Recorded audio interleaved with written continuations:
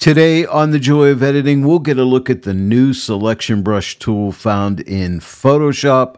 Stay tuned.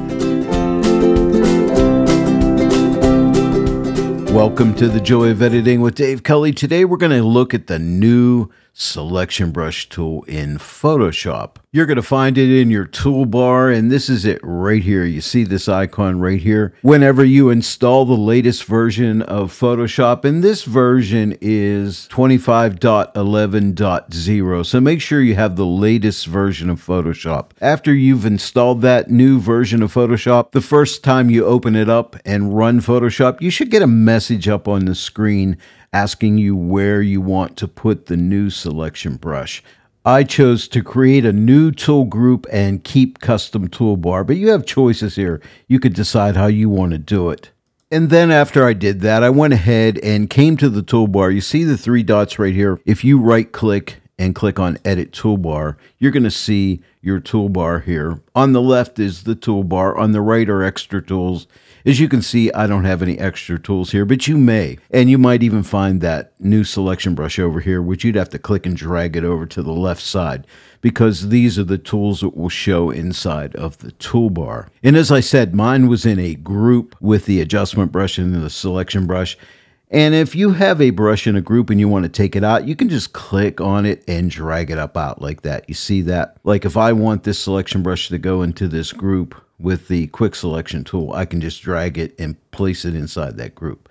But I don't want it there. I'm going to take it out and I'm going to drag it right up above my lasso tool, because I like to keep all my selection brushes kind of all right there together. Now, if you'll notice, the lasso tool, the polygonal lasso tool, and the magnetic lasso tool are all inside this same group. Let's say I want these all out of the group. So I'm going to take the lasso tool and drag it up out of the group. And now it's under the selection brush tool. And now I'll click and drag on the polygonal lasso tool and drag it out of the group. And now you'll notice the magnetic lasso tool is out because there was nothing left in that group. And you'll notice these all have the shortcut of L. And now that these lasso tools are where I want them, I can click Done.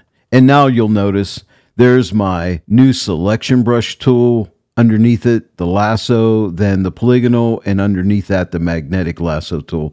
And then I have my object selection tool right here. And then my quick selection tool is right under that. Now, in case you're wondering, all of these lasso tools use the same shortcut key of L. This tool is selected right now. If I type L, nothing happens. But here's how you can toggle through your tools.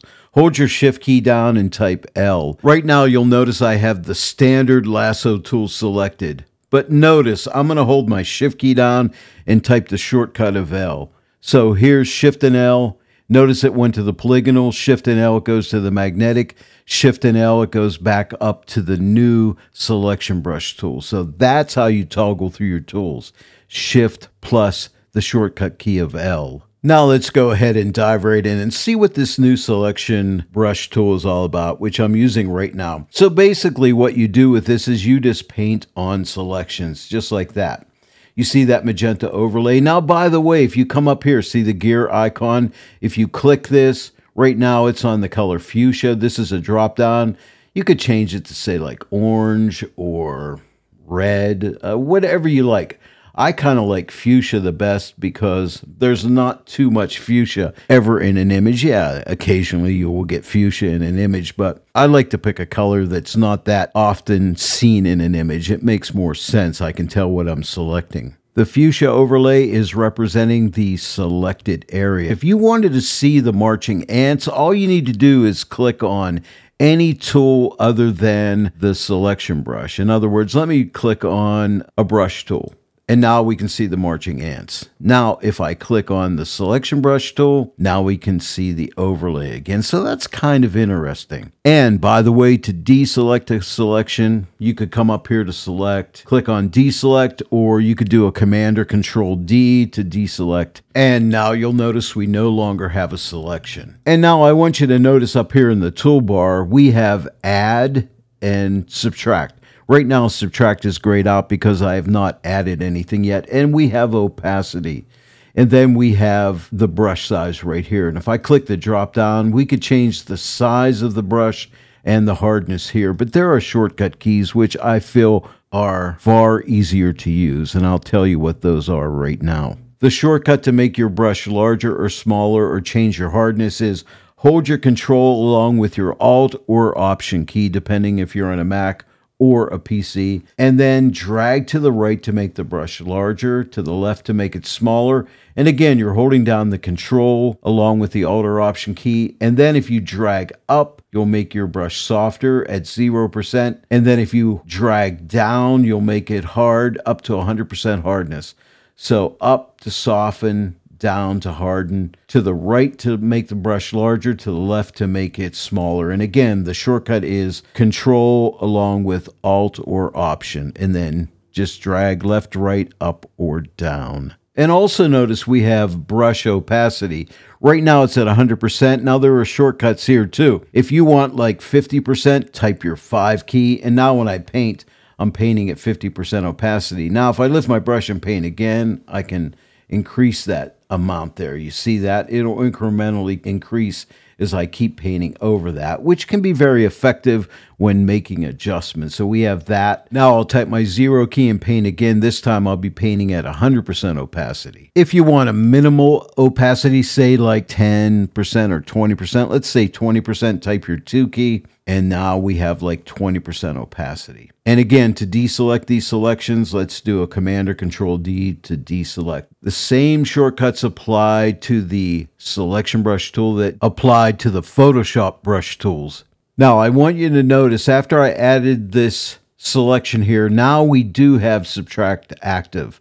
So if I click on Subtract, I can subtract from this selection. And again, I could change the opacity, the brush size, the hardness, whatever we need to. I'll go back and click Add again. And now let me go ahead and add to this selection. So right there, and let me just add down here. I'm just painting random areas, just so you get an idea of how this new selection brush tool works. Now, I can just keep adding selections. I don't have to do anything but paint to add selections. If I was using a standard lasso tool, I'd have to hold the Shift key down every time I drew a new selection onto the image. So this makes it a lot easier. I can just paint on new selections as needed.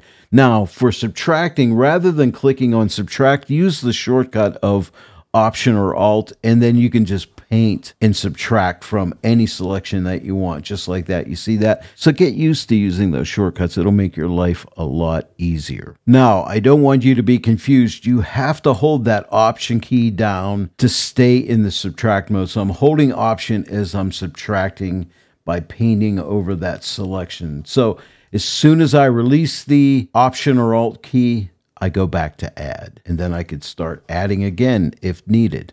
Right now, you see these random selections as a fuchsia overlay color, but remember, if you click on any of the other tools other than the selection brush, like for instance, if I type my B key to get to my brush tool, now we can see the marching ants showing the areas that I have selected. And again, I can come and click on the selection brush tool, and now we can see those in an overlay, which is kind of cool. I'm going to go ahead and do a Command or Control D to deselect my selections. And I want to show you something here. If I were to take a selection tool like the Object Selection tool, let me click on this. I'm in the rectangle mode. And what I'm going to do is drag a rectangle around this statue right here and select it. But here's something we can do, and this is a nice feature of this new selection brush. Any one of these selection tools, after you make a selection with them and then you click on the new selection brush tool, you can see it as an overlay, which is kind of nice. And then you could see, do I need to refine this? For instance, if I zoom into this image, you can see it's missed an area right down here. So I can make the brush smaller because I'm on the selection brush, right? I can make it smaller. I'm at 100% opacity, and I can just paint right on here and fix up that selection. So that could be very effective for doing things like that. And now that I have this selection, I could come down here to the bottom right-hand side of the Photoshop interface, click here, and let's click on curves. And then maybe what I can do is lighten up this statue. I'm just going to click here and drag up on this curve. See, I can lighten up the statue. and maybe darken down the shadows a little bit. And now I'm just going to use my TK combo panel. I'll click this button to fit this back to screen. Now look at that statue right there. I'm going to shut this layer off. Here's before and here's after. Now I'm going to show you another cool feature of this brush. If we make a circle like this and I close it off, it'll just fill inside it. Or I can make a square like this. It'll fill inside it. That's pretty neat. I'm going to do a Command or Control D to deselect that, because what if I wanted to just lighten this area up or darken this area down a little bit? So what I could do is I could draw across here like this and like that and come back up, and it fills that right in. And then I could output this to, let's say, a brightness contrast adjustment. And now let's say I want to darken that. I can darken that up a little bit just like that. So we can do things like that with a selection, give it a little bit more contrast maybe, and I think that looks pretty cool. I like that you can close off a circle, square, or any shape, and then it just fills in the shape. Now here's something it can't do, and I wish it could. For instance, if I could click here, I could hold my Shift key down and click again. It'll make a straight line.